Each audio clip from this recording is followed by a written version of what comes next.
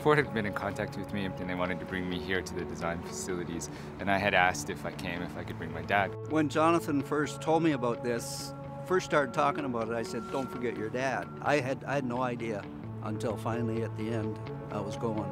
It was a big surprise. Several emails. The first email mentioned that Ford is listening to the bloggers and listens to the comments that we were saying. And some of the comments made it to different levels of management. And so they thought that, okay, well, let's just bring all of them in and let's talk to everyone. And so invite them to the auto show and give them this great experience. The mist and all of that was kind of like cool. Overwhelming, exciting. Probably one of the best experiences of my entire life. I was prepared for the displays with the rotating cars and stuff like that, but all the other, no. Yeah, this is, you've beat everybody hands down here.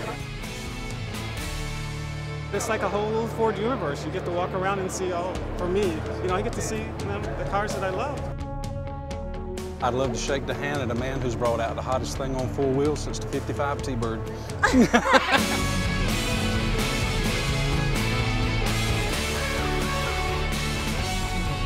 It's like Disneyland. It's like Disneyland for adults.